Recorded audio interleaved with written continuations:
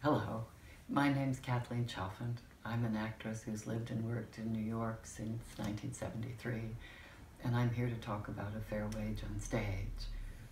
I'd say 85% of my work has been off-Broadway, and most of that in institutional theaters off-Broadway, and I've also served on the boards of a whole bunch of those institutions. My work off-Broadway has been the most important and most fulfilling work of my life, and the work that I've seen there by my friends and colleagues has been sometimes so beautiful and so fierce that it pierces your soul.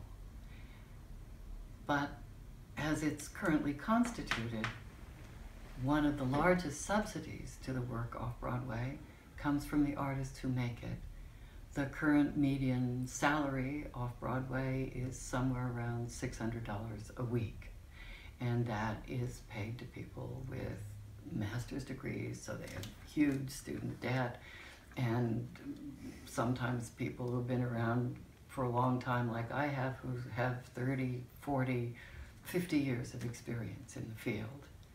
Whenever anybody talks about a fair wage on stage, everybody says, oh, that would be great, but how are you going to pay for it? In my time on these boards, I've seen that there's a strange bias toward bricks and mortar. If you start a capital campaign for a new building or to fix up the one you've got or to get new seats or something, you can sometimes raise tens of millions of dollars.